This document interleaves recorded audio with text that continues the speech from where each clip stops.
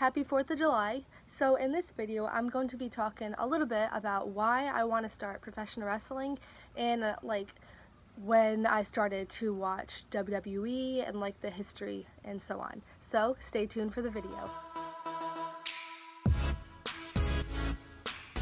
Alright, so wrestling has been something I have loved since I was 10 years old, and I remember I used to watch the WrestleMania matches with my brother, my older brother, and my dad, and we used to watch it in the living room, and I still do. I watch Monday Night Raw and SmackDown every Monday and Tuesday, and the main events like SummerSlam, Extreme Rules, WrestleMania. I still watch those.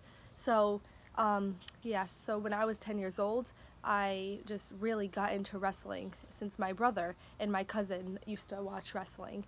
And I am now 16 years old and I want to start doing professional wrestling. And I remember I used to write in my little notebook like ring names or attires I would want or what my name would be. And now at my age I still am figuring out what I would want my ring name to be and just my character and just trying to figure out what I want to do to become this professional wrestler. So yeah. So some WWE wrestlers that inspire me is Sasha Banks, Charlotte Flair, John Cena. I would say John Cena mostly because in middle school everyone would know I love John Cena and how he inspires me and how he inspires many people. And Charlotte Flair is another one of my big inspirations, and Sasha Banks.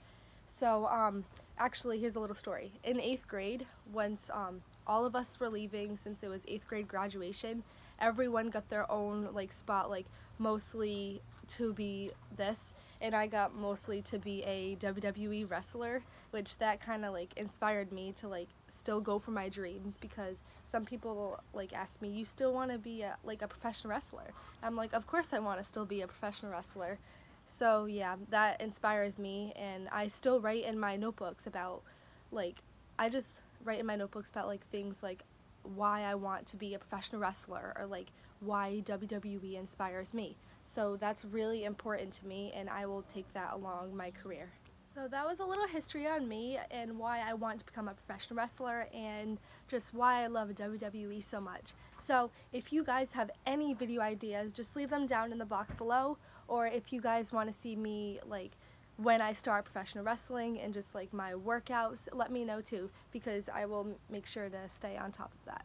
So thank you guys so much for watching this video, and have a wonderful day. Happy 4th of July too.